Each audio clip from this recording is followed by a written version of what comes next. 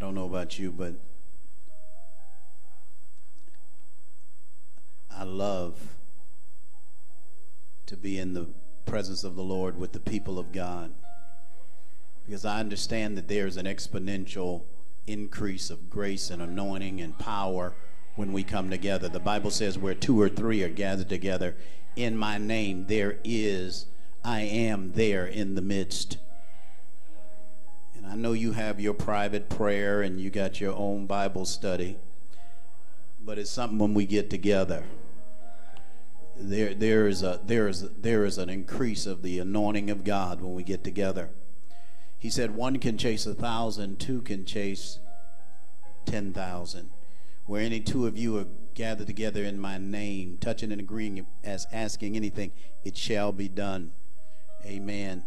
I don't know about you. I need you. You need me. Amen. Thank you, Jesus. Well, since y'all got this turkey and ham hangover,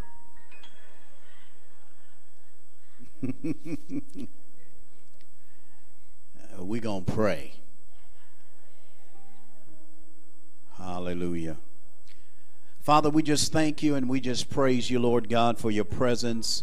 We thank you, Lord Jesus, for gathering us together, Lord, and Father, coming through whatever your people have come through this week, and Lord, and the things that they've been dealing with. Father, we pray right now, God, that you release new angels on behalf of your people to assist them, to help them, Lord God, in every situation that they are facing.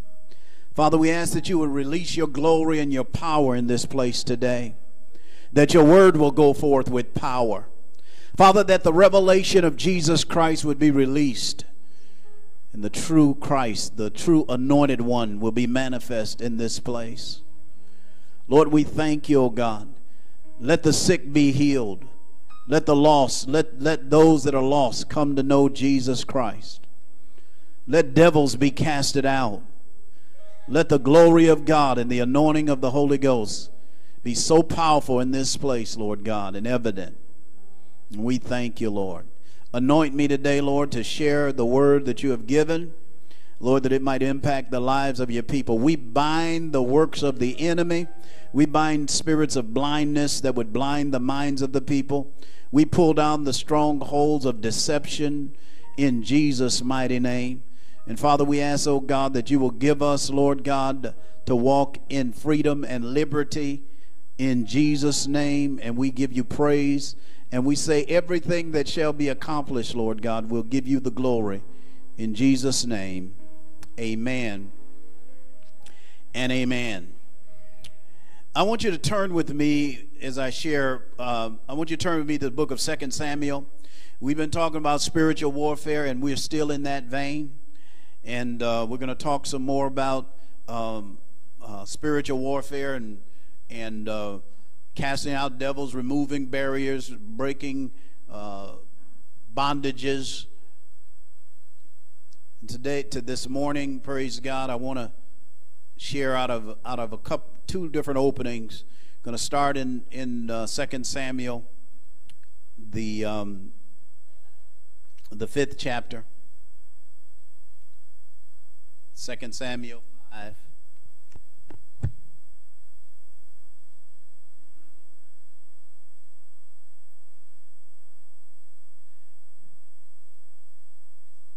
I want you to we're going to start at the 4th verse of 2 Samuel 5. When you have it, say amen.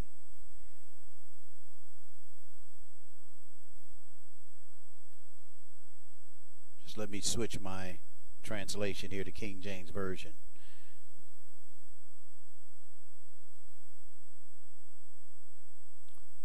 Now my whole chapter changed. I'm defeating the technology. It says in verse 4, starting at verse 4, it says, David was 30 years old when he began to reign, and he reigned 40 years. In Hebron he reigned over Judah 7 years and 6 months. And in Jerusalem he reigned 30 years and 3 years over all of Israel and Judah. And the king and his men went to Jerusalem unto the Jebusites, the inhabitants of the land, which spake unto David, saying, Except thou take away the blind and the lame, thou shalt not come in hither, thinking David cannot come hither. Nevertheless, David took the stronghold of Zion, the same is the city of David. And David said on that day, Whosoever getteth up to the gutter and smiteth the Jebusites, and the lame and the blind that are hated of David's soul, he shall be chief and captain. Therefore said he, therefore they said, the blind and the lame shall not come into the house. So David dwelt in the fort and called it the city of David. And David built round about from Milo and inward. And verse 10 says, And David went on and grew great, and the Lord God of hosts was with him. Now I also want you to look at 2 Corinthians, the 10th chapter. 2 Corinthians chapter 10.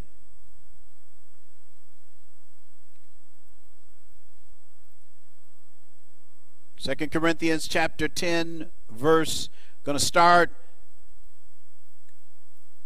at verse 3. When you have it, say amen.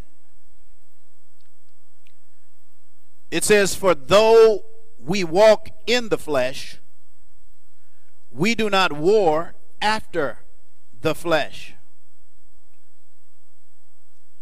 For the weapons of our warfare are not carnal, but mighty through God to the pulling down of strongholds, and casting down imaginations and every high thing that exalts itself against the knowledge of God, and bringing into captivity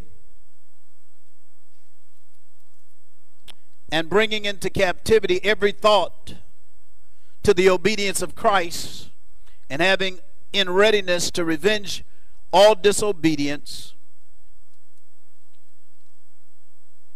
when our obedience is fulfilled.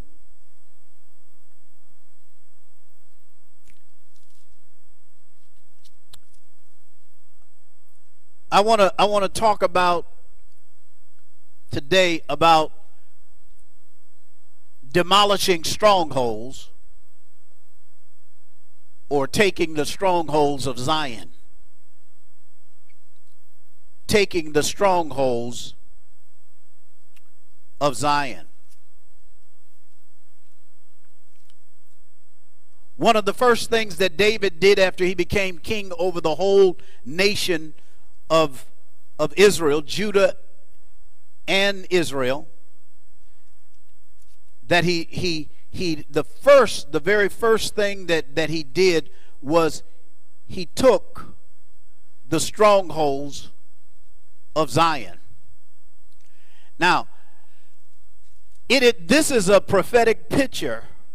This is a prophetic picture of what Paul talks about in 2 Corinthians, the 10th chapter, when he talks about that though we're in the flesh, we do not war after the flesh. For the weapons of our warfare are not carnal, but they're mighty through God to the pulling down of strongholds. So I want to talk about demolishing strongholds, taking the strongholds of Zion. Because one of the things that I believe that is so necessary in the church is that there is, even though we have given our lives to Christ, many of us been baptized, most of us been baptized in the Holy Ghost, and we have a Bible.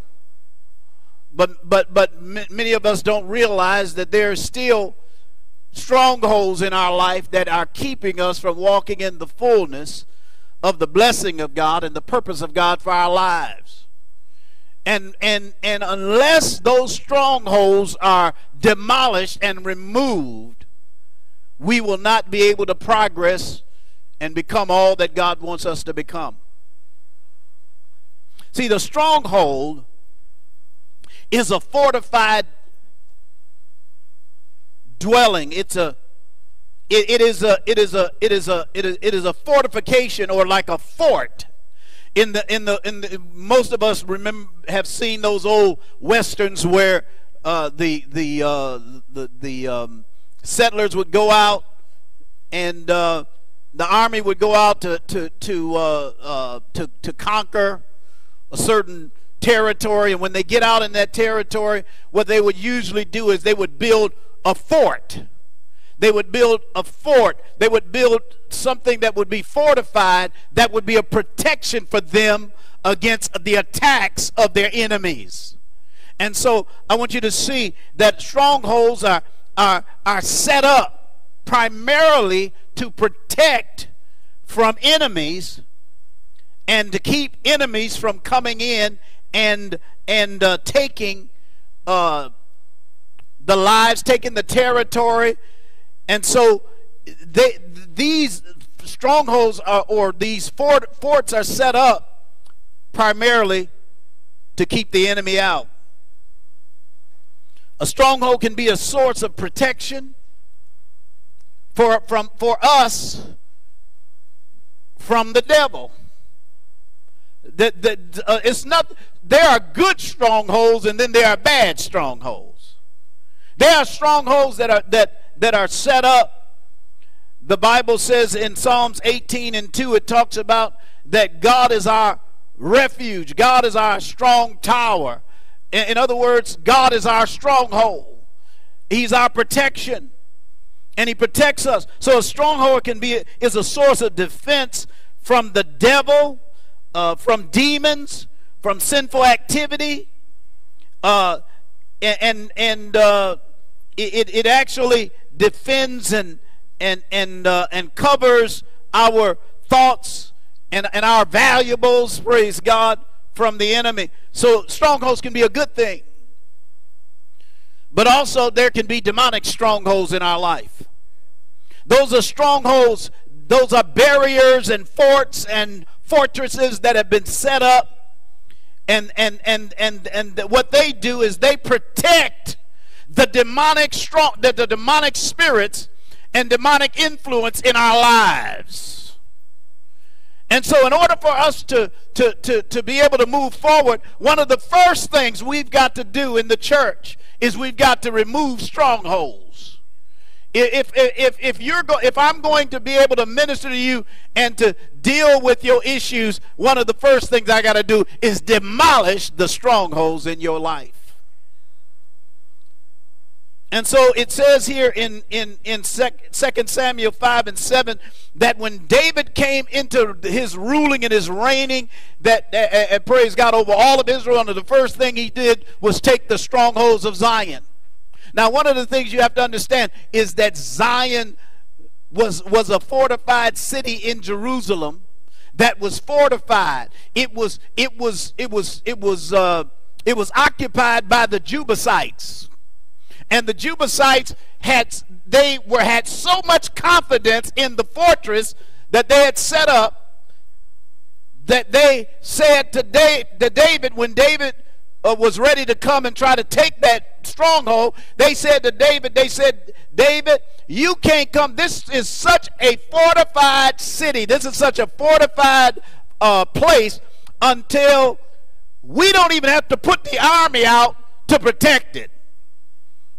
We can put the lame, the blind, and you can't get in here.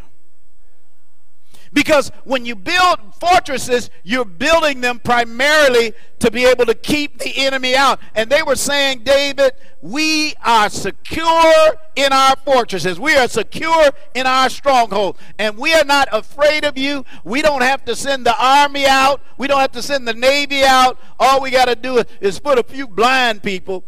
In other words, you can't even defeat the handicap because of our strongholds. But the Bible says, nevertheless, David took the strongholds of Zion.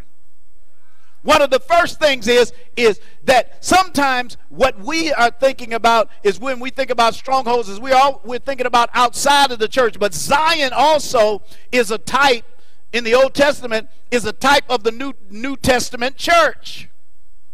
Because the Bible tells us in the 12th chapter of Hebrews that we come not to Mount Sinai, but we come to Mount Zion, the city of the living God, to a innumerable company of angels, to the church of the firstborn whose names are written. Zion is also the church, praise God, is also, praise God, called Zion.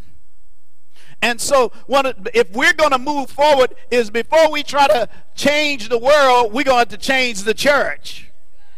And the first thing we have to do is we're going to take the strongholds in the church. And so if we don't understand how to take these strongholds, because we have built fortresses around our demons. We've built fortresses around, praise God, our thought patterns and our paradigms, and praise God. And so the first thing we got to do is we got to deal with it. And the Bible tells us this. In Romans 12, it says, I beseech ye therefore, brethren, by the mercies of God, that ye present your body a living sacrifice, holy and acceptable unto God, which is your reasonable service. And be not conformed to this world, but be ye transformed by the renewing of your mind. The battlefield that we're dealing with today in the church is the battle in the mind. The battleground is the battleground of your mind. Because the Bible says, as a man thinketh, so is he. You cannot go beyond your thinking. You cannot go beyond your thoughts. What you think, praise God, is what you do. What you think is who you are. And if we don't take those strongholds, now let's go to 2 Corinthians again. And it says,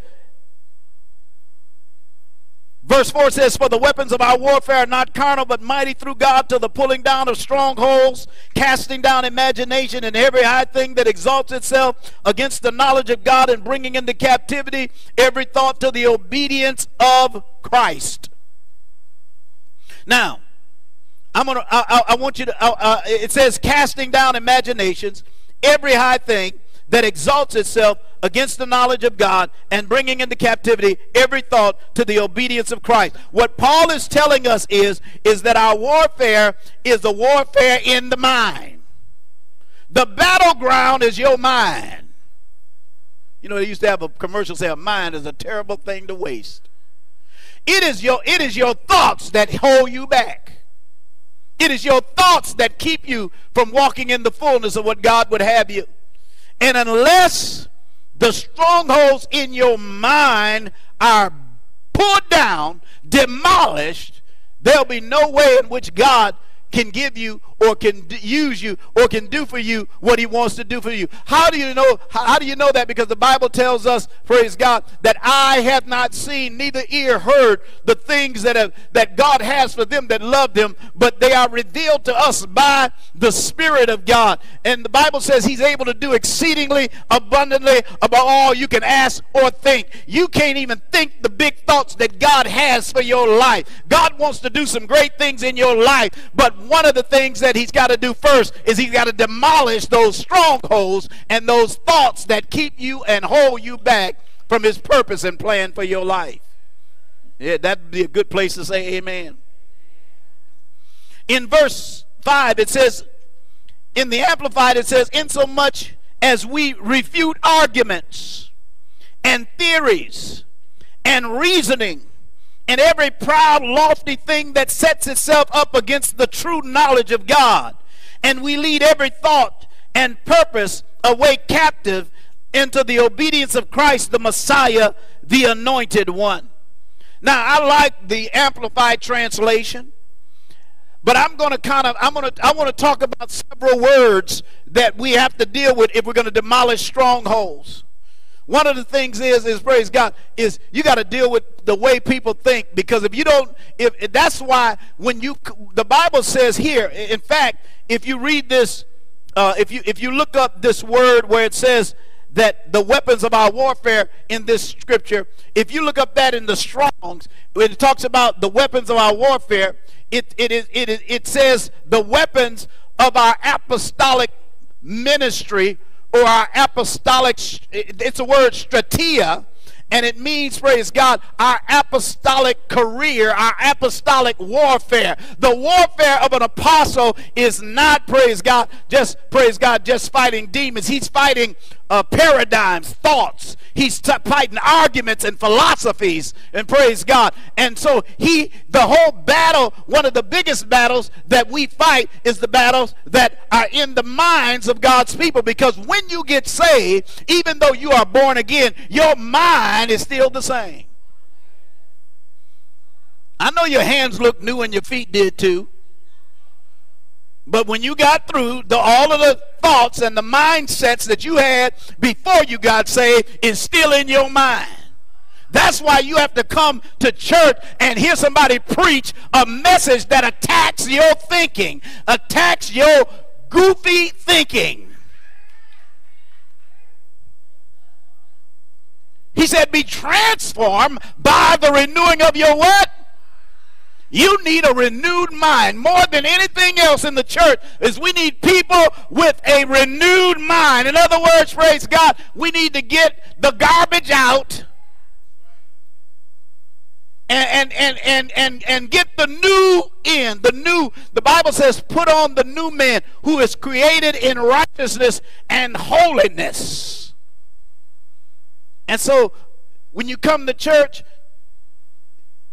it is the first thing that we've got to attack is the way you think, because and it says here that it talks about casting down imaginations. Imagination. We got to deal with your imagination. We got to deal with imagination is the ability to see. The ability to see something that has not yet taken place. It is the ability to see things you desire before they ever come to pass. Some have said that imagination also could be translated hope. See, faith is the substance of things hoped for, the evidence of things not seen. So your imagination, what is in your imagination? What are you imagining? See, imagination, praise God, is the ability to see. You know, some people say, well, I imagined that I was, or I imagined that I was that. I imagined that I was this.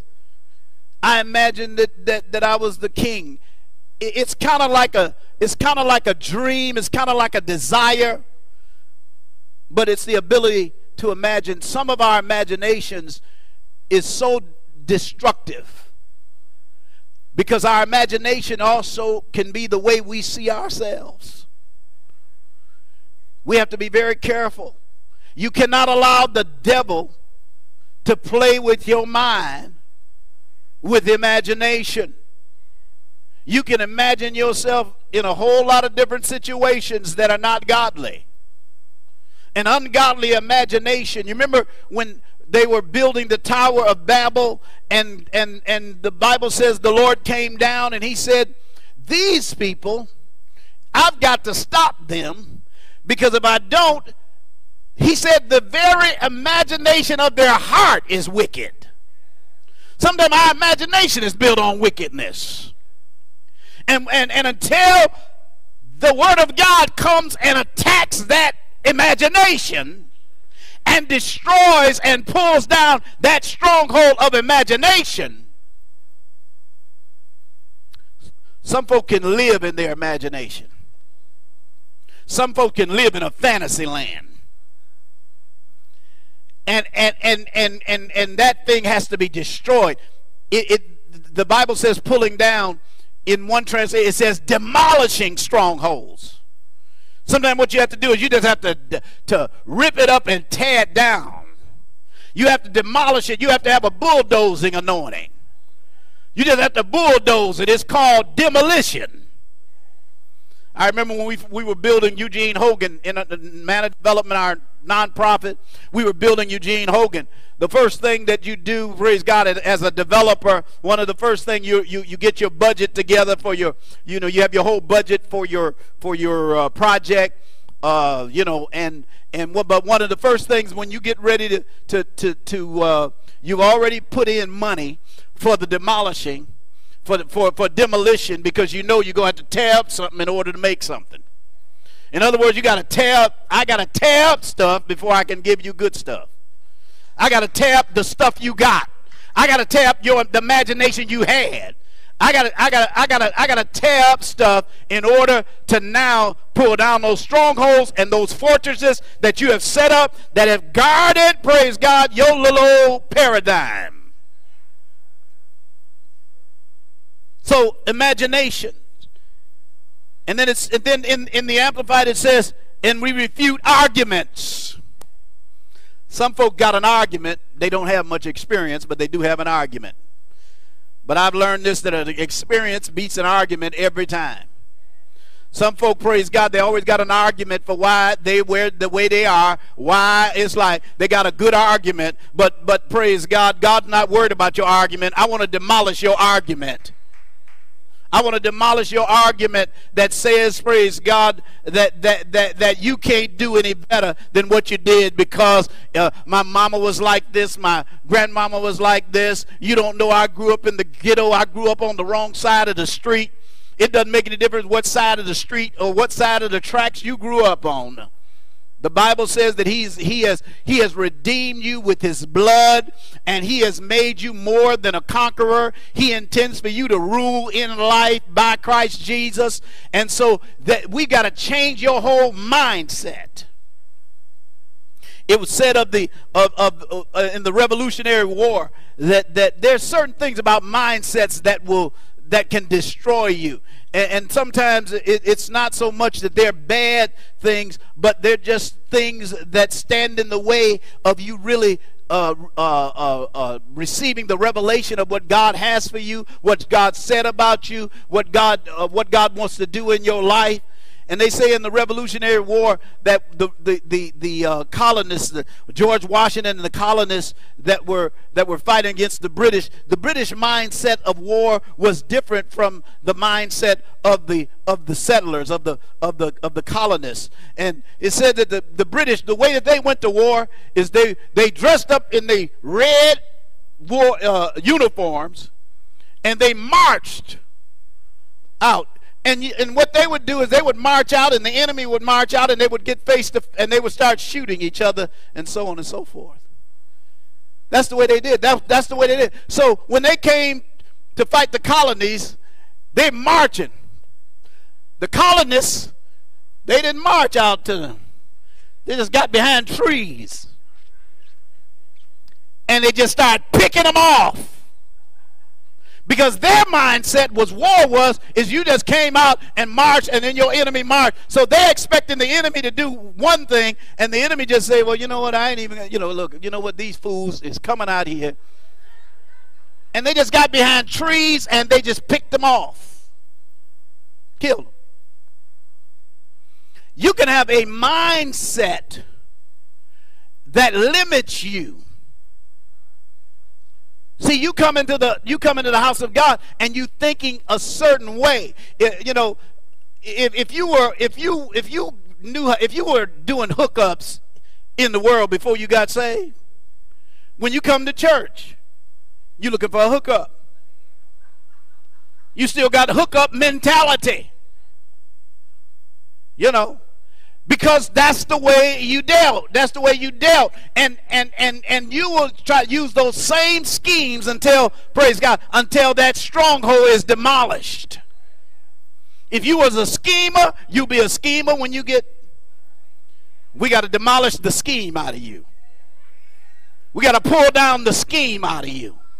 You don't need schemes, praise God. The Bible says, give and it shall be given unto you, pressed down, shaken together, and running over. You don't have to come up with a scheme to praise God, to steal from people and to take from people. Amen. In other words, you got to have your whole mind renewed, but your mind can't be renewed until the strongholds are demolished. Arguments need to be demolished. The thing that's interesting about these strongholds that we set up is they protect our little way we want to think. You know, we come up with arguments, and then also in the Amplified it says and refuting arguments and theories. The Bible, we preach the truth, not a theory. This ain't a theory. This isn't the theory of God. And so many times we have little theories that we have in our mind. We've come up with our hypothesis and so on and so forth. Well, the reason that I'm like this, or the reason I can't do this, or the reason that God really, I'm the black sheep of God's family. God don't have no black sheep in his family. You're the children of God. Now we the sons of God, and it does not yet appear what we shall be. But when we see him, we shall be like he is. In other words, praise God, God don't have no stepchildren. So if you came out of a mentality of fatherlessness and so on and so forth, you have concepts about fatherhood that doesn't sync with what God is. God is a heavenly father. He's a loving father. He's a father to the fatherless and a judge for the widow. God loves you. Some of us, praise God, we have problems with embracing and really completely submitting to God because we ain't never trusted anybody in the world. Before we got here, we ain't trust nobody. They told us, don't you trust nobody. And we come with that mentality. And that guards, that's our little guard. See, you just don't trust anybody. See, that's my little guard to guard my little paradigm, because you know how people will do. But that stronghold has to be pulled down. And you can't, all your little theories, and some people have all kinds of theories. And their theories have been elevated above God's word, above the knowledge of God, above the word of God. When you come here, you need to come here with the attitude is that I'm here to have everything that God wants to deal with in my life, in my mind, in my thoughts, in my paradigms. Everything he wants to change as far as renewing my mind, I'm ready for him to renew my mind. They brainwashing you over there. Your brain need a good wash. Need some soap and water and a Brillo pad. You need your mind changed. See, if you don't get people's mind changed, you can't get them to a point. Some people will never be healed. And I'll tell you why. Many of them will never be healed. This ain't the reason for everyone. But it's because they can't come to the point where they could believe that God can do what the doctors and everybody else said could not be done, because nothing is impossible with God. But the Bible also says nothing is impossible to them that believe. And so they can never bring themselves to the place to really believe that God will do it. They know he can do it, but they don't believe he will do it. And they come up with all kind of, you don't know, the doctor told me this is incurable. So what? The Bible says Jesus healed all manner of sickness, all manner of disease. It was every kind of disease. He was healing cancer back then. Praise God. He was healing all kinds of diseases.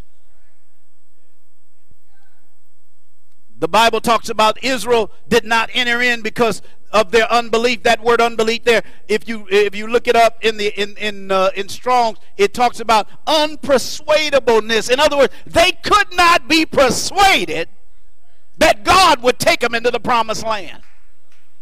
And some folk, you can't persuade them.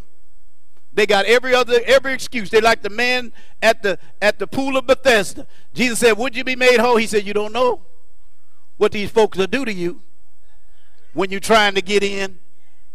As soon as I try to get in, somebody jump in ahead of me.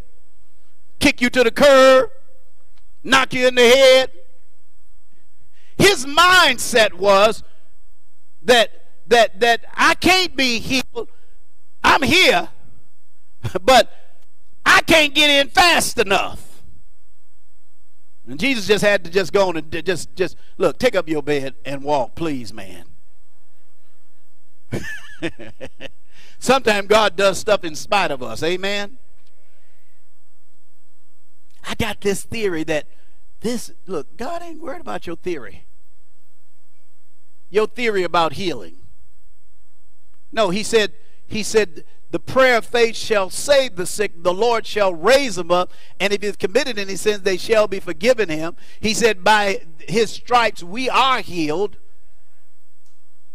But some people, you can never, because they cannot get in their mind that this can happen, because they've lived so in the natural so long until they've not touched the spiritual. They don't know that the spiritual world created the natural world. Everything that you see was created by an invisible spiritual world. God is a spirit.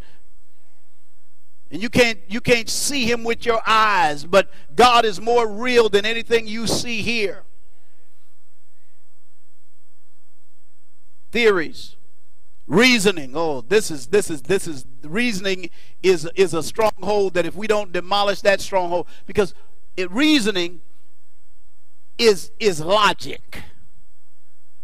Some of us so logical we can't be spiritual. Don't get me wrong. I think I'm a very logical person. But when it comes to spiritual things, I understand that you cannot understand the spiritual things by logic.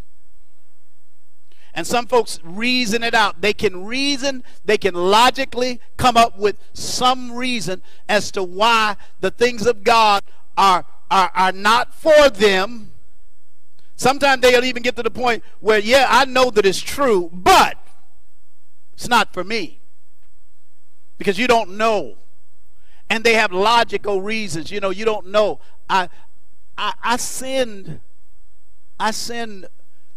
Did you repent of your sin? Yes.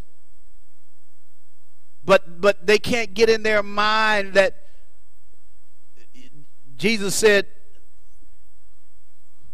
well, let me just say that in James, when it talks about the healing scripture, it says that the prayer of faith shall save the sick, and the Lord shall raise them up. And if he has committed any sins, they shall be forgiven. In other words, God can forgive you of your sin, heal you, forgive you of your sins at the same time. Reasoning, logic. Some folks so logical they can't believe. Because let me tell you something. It's no logic for walking on water. Jesus said, you can't figure that out. That Jesus just started walking on water. How are you going to logically figure that out? You can't scientifically figure it out.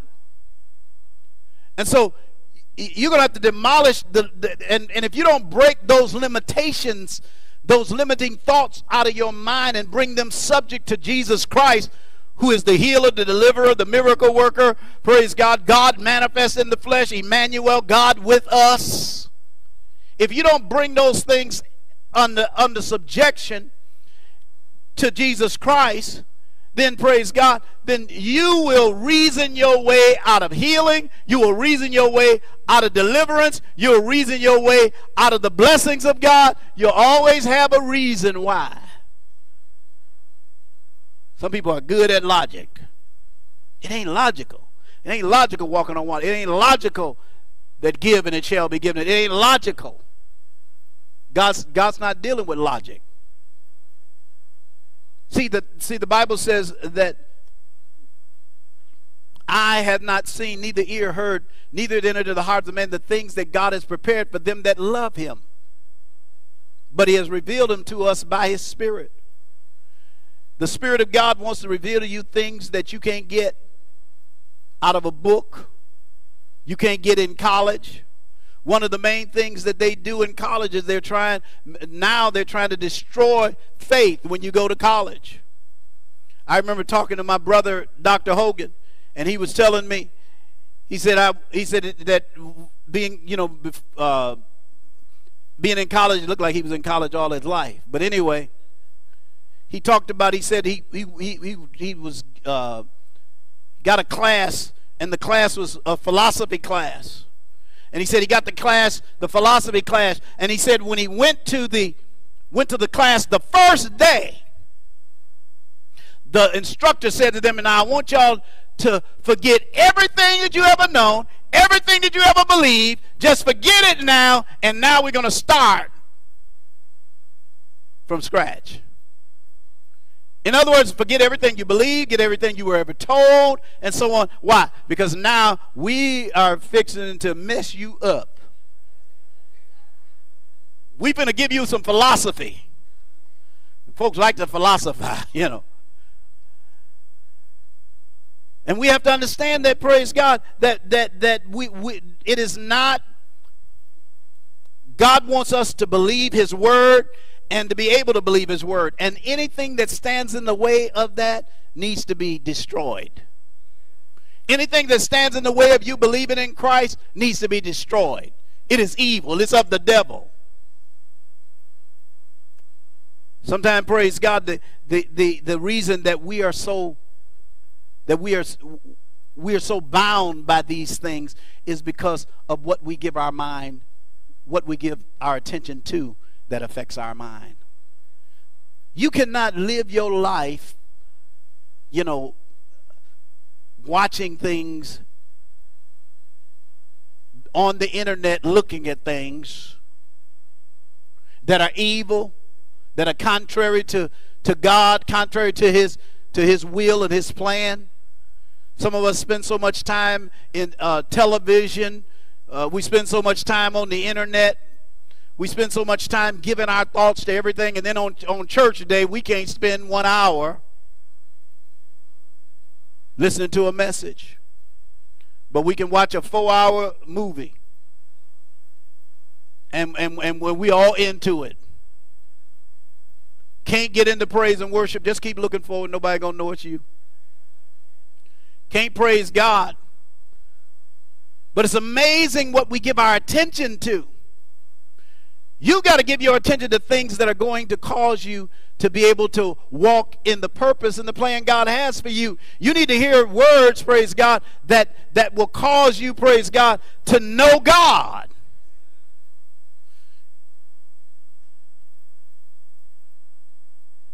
If you're going to receive from God, you can't be logical. Now, don't get me wrong. I'm not telling you to throw you to set your brain aside and not use your brain. But what I am telling you is that if you're going to receive the great blessings of God, you're going to have to believe for stuff that are impossible, that don't look like it could happen, that, praise God, the only way it can happen is if God does it. Amen. You have to believe stuff, praise God, that folk tell you, praise God, that ain't true. You're going to have to believe God's word. You're going to have to say, let God be true and let every man be a liar.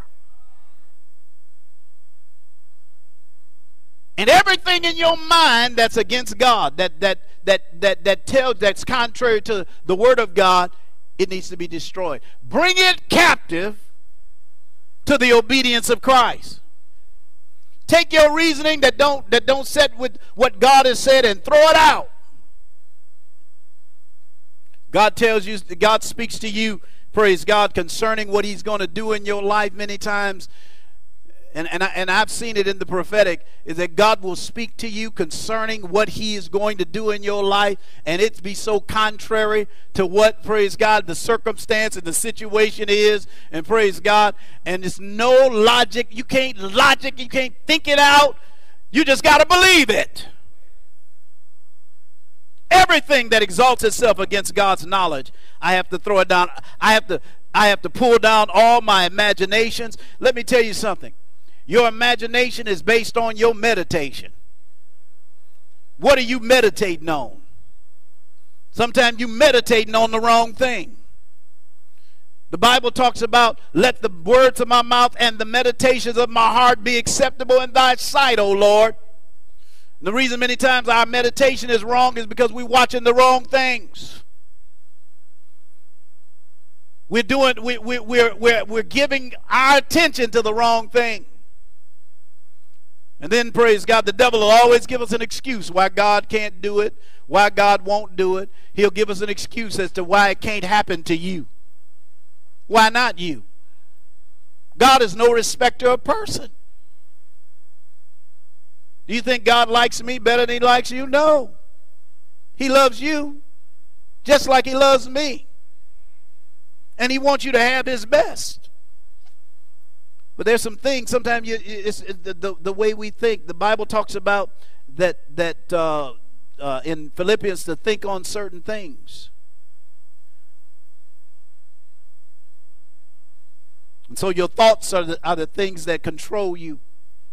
Your thoughts are the program, is the software that makes your physical body and your actions manifest.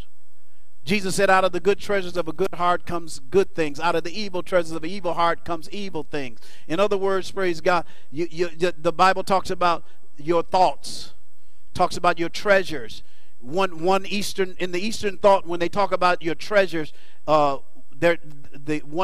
interpretation that they know that they're talking about your thoughts. Let me tell you something. Your treasure chest is your thoughts. As long as you think small, you'll be small. And I'm not talking about positive thinking. I'm talking about scriptural thinking. I'm talking about thinking thoughts of God after the scripture.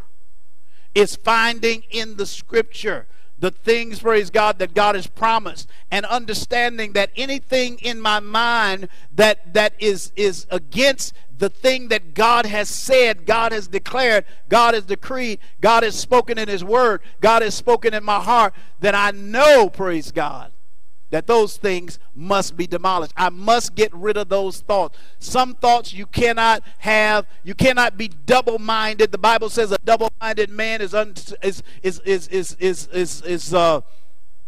unstable in all his ways. And so sometimes what happens is that we put some good thoughts on you on Sunday. Before you get out of here, and Monday and Tuesday, you done got so much thoughts that counter to what we just gave you, and praise God. And you can't think on these things. You can't be double-minded, thinking over here and thinking over here. You got to be single-minded.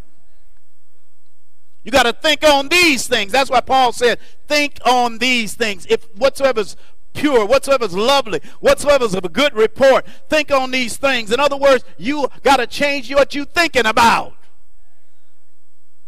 Your thoughts are powerful. So the strongholds of Zion must be taken. People hear us talk about how God will bless you if you give. Some of us have been taught, church, all the preacher wants is your money. Some of us have been taught that it's all a game. Some of us have been taught, don't you trust. If the preacher got a nice car, they say, see the preacher's taking the money. And sometimes we've been taught that in the world. We come into the church, praise God, and that mentality has us bound, because in the kingdom of God, the Bible says, Jesus said, give and it shall be given unto you. Pressed down, shaken together, and running over. So if he can't get you to block out those and to get rid of those evil thoughts in your mind that causes you, praise God, to try to operate in the kingdom of God by the kingdom of Satan's laws, you'll never be blessed. You'll never prosper in the kingdom of God. Thank you, Jesus. Let me say this and then I'm going to close.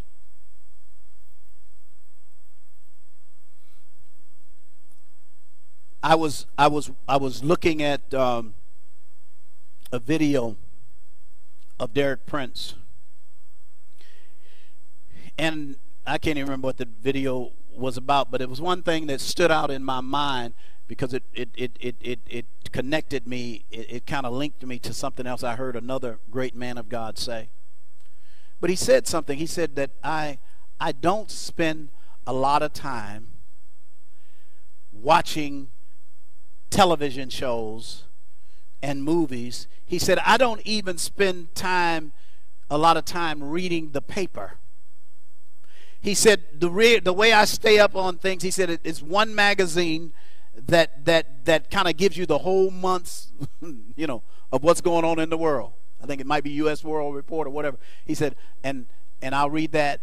That's the only thing. He said, and then the Bible, the Word of God, and things concerning the Word of God. And we know how greatly that man was used of God. And then what it did, it reminded me of something that I heard Lester Summerall say about Smith Wigglesworth, who was a powerful man of God.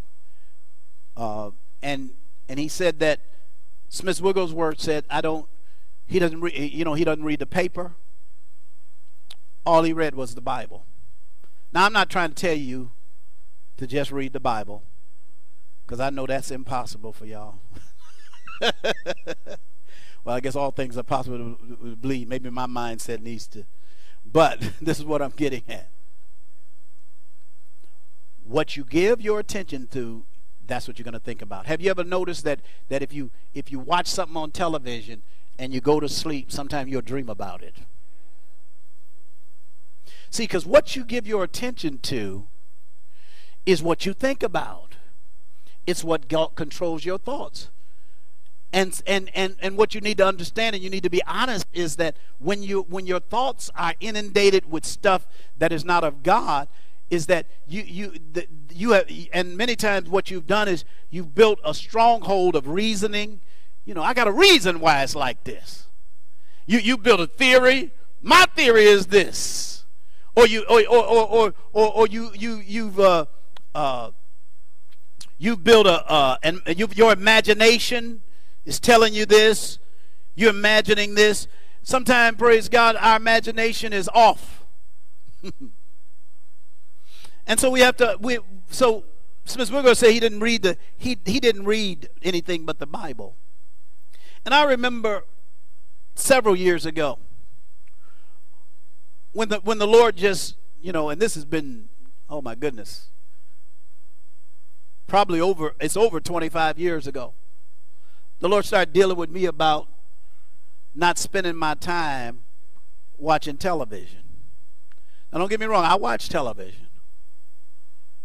But I don't watch television when I watch television, most of the time, I can't even get through the show before I have to cut it off and do something else. And I've learned that I cannot expose myself to any and everything. I don't frequent movies. Now, don't get me wrong. I'm not saying that you're going to hell if you go to movies, but I don't frequent movies. They don't excite me when the newest movie comes out. When the newest Star Wars movie come out, I ain't jumping up and jumping down when I can run to go and see the new Star Wars and see Luke Skywalker.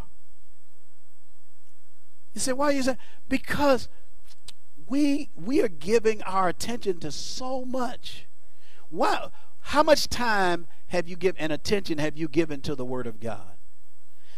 I mean, do you ever go down the street and pop in a good tape of me preaching the Word of God and listen to it and marinate in it? And let it get down beyond, praise God, just a Sunday morning sermon, but allow it to go down. Sometimes there's things that you will not hear unless you hear it over and over and over again. Because faith comes by hearing and hearing, not having heard.